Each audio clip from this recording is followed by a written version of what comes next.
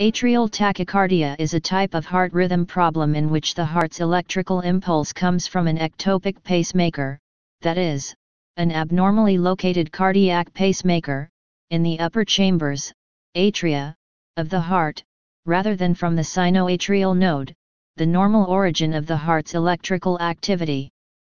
Atrial tachycardias can exhibit very regular, consistent, heart rates ranging typically from 140 to 220 beats per minute.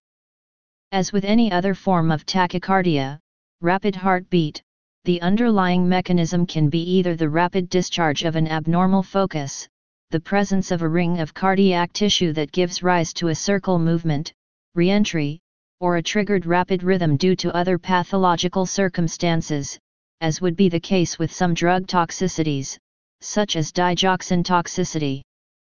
Atrial tachycardia is a risk factor for atrial fibrillation, as the rapid rhythm can trigger or degrade into the lack of a rhythm.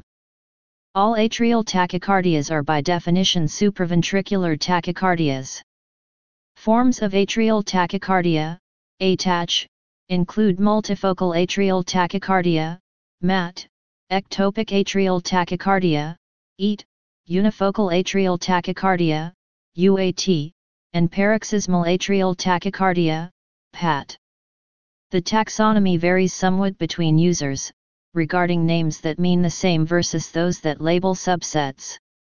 The codification of the terms first detected, paroxysmal, persistent, and permanent in the classification of atrial fibrillation should be compared for reference. Please subscribe and thanks for watching.